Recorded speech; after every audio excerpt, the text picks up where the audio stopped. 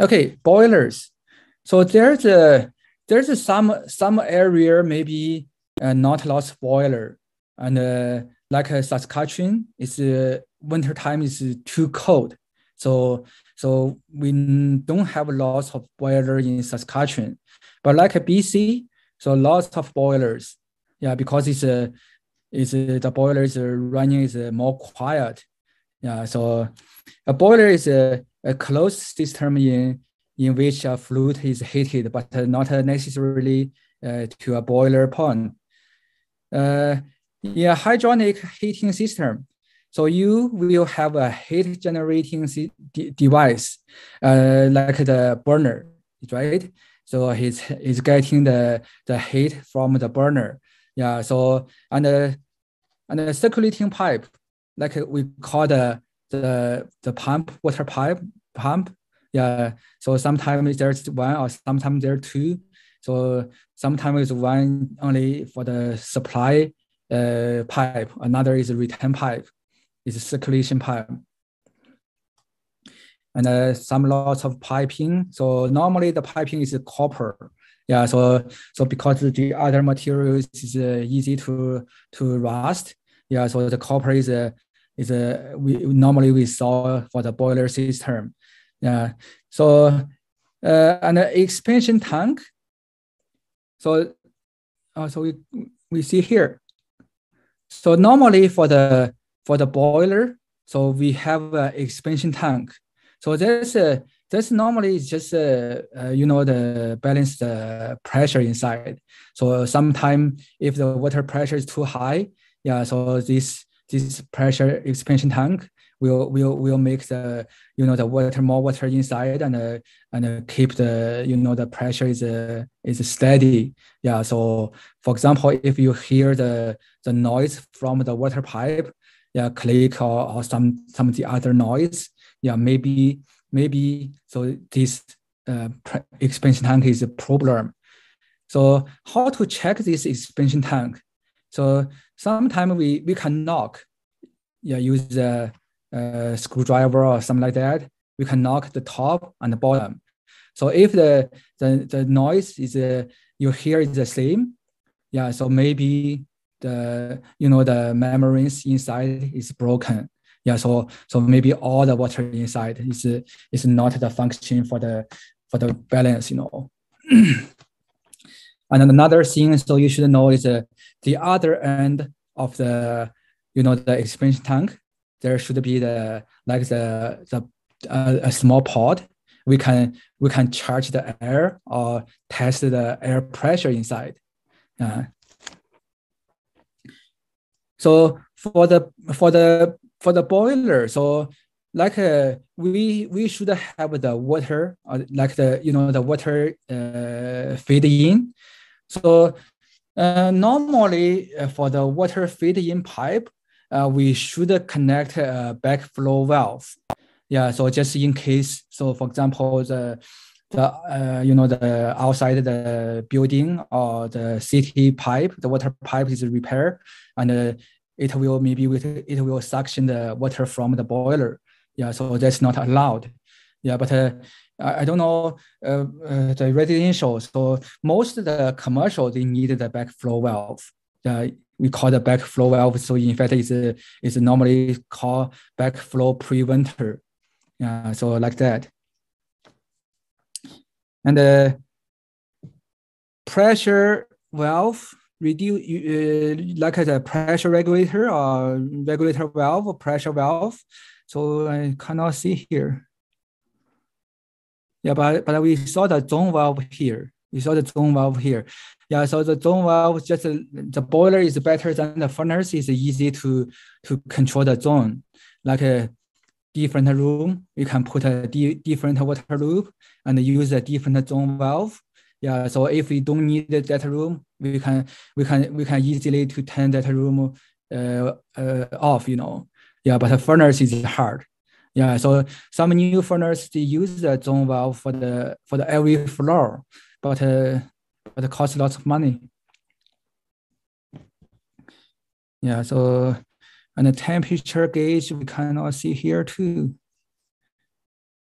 Yeah, but we saw there's a like the wind damper. You see this wind damper. Yeah, so because normally the boiler chimney is a big size, like a 5-inch, 6-inch. Yeah, so we don't want when the boiler not running, we don't want the cold air just come down. Yeah, so that's why we use a damper here. So only when the copper heat, the damper on, so the burner will be on. Yeah, so that's a good idea for here. Yeah, so this should be this one should be the pressure control. Yeah, pressure and the temperature control here.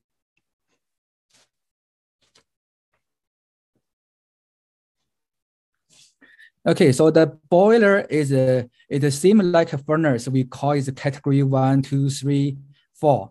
Yeah, but like a furnace, we didn't see the category 2. Yeah, so category 1, category 1 is the same definition for the gas code. Yeah, just depend on the pressure inside the the exhaust pipe. So if it's a negative pressure, so and the flue temperature is over 140 Fahrenheit, that's category 1. Yeah, category 3. So this one, in fact, is normally is we saw in the high efficiency or tankless boiler or water heater. Yeah, so this pipe, exhaust pipe, should be airtight. Yeah, so there's normally it's a stainless steel, and inside the pipe there will be the gasket, and we just push together and then seal the pipe. Yeah, so this is the category 3. Yeah, because the exhaust is a positive pressure, and the temperature is flue temperature is lower than 140 Fahrenheit. Yeah, so we can see from the exhaust and then can tell. Yeah, but normally the nameplate or data plate will tell is which kind of category. This one category 4. So this one is a little high efficiency. Yeah, so we cannot see the exhaust here, but normally like this kind of boiler or water heater, they should use a PVC pipe. Okay.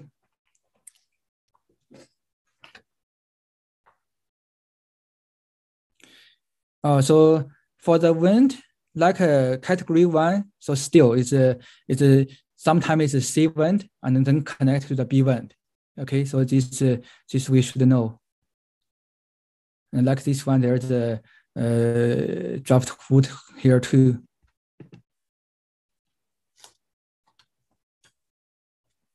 Okay, so example of a hydronic heating system.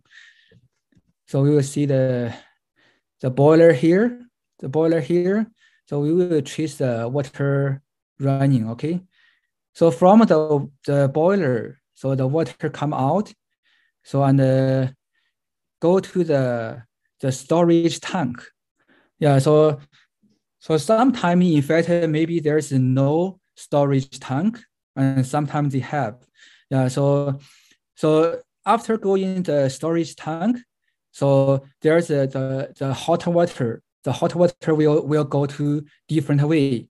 So we will talk to this way first. Okay, to the bottom here.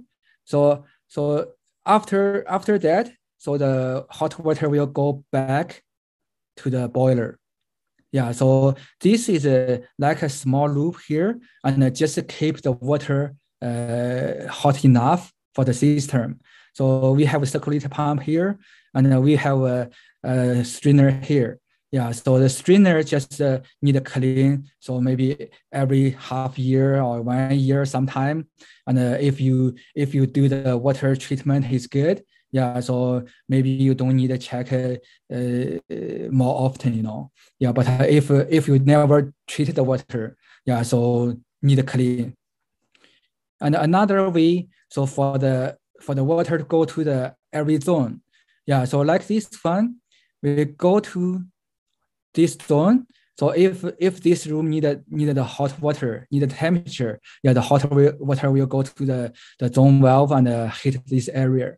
Yeah. So and the cold water from the the room area. So there's the other side of the pipe will be the cold water and then go to the cold water return. Yeah. So the cold water return, and sometimes you see there's a circulated pipe too.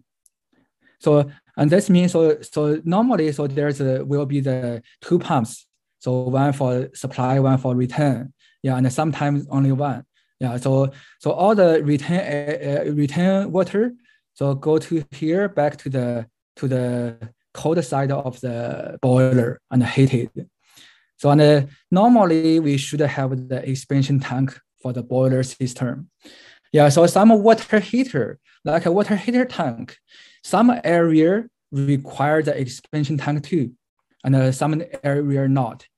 Yeah, so that's a whole system of the hydronic heating system.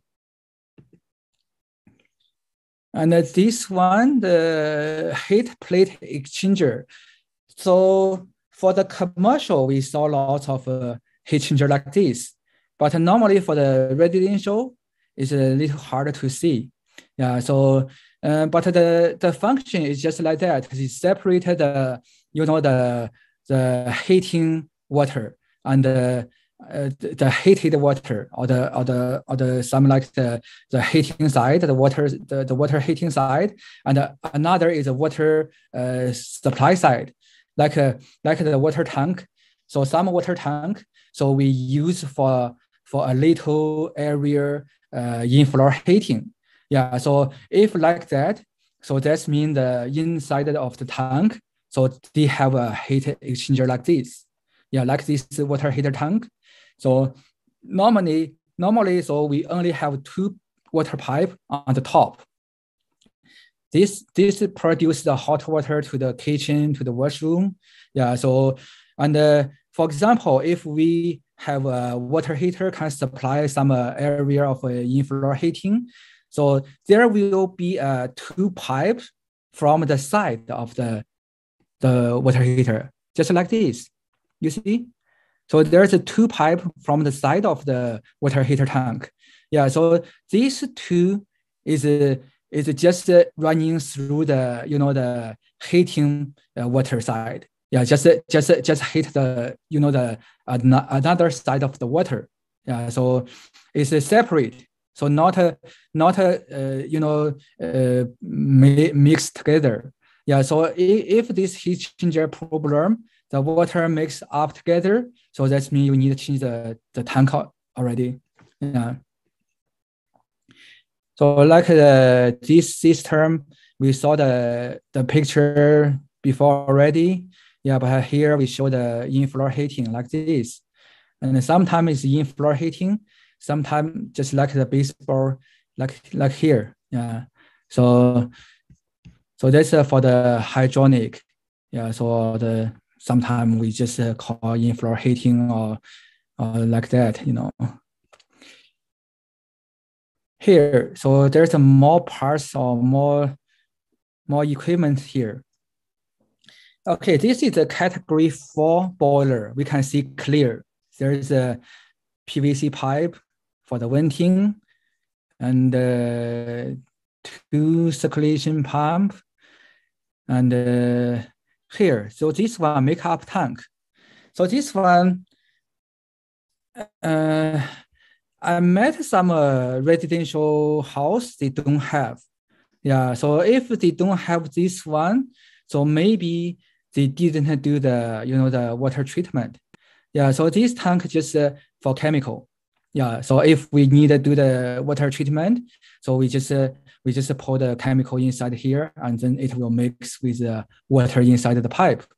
Yeah, so this one water heater, I cannot see the up there. So just maybe the backup water heater, yeah, or storage tank. Yeah, so sometimes this one is only storage. It cannot produce heat, just keep the heat water there. Yeah, sometimes, so they have the heat exchanger inside. and not only storage, it can produce the hot water too. Yeah, so that's a little different. And sometimes you see the boiler, the category 1 boiler will be like a boiler made. Yeah, so what they call boiler made is in fact it's just a tank there.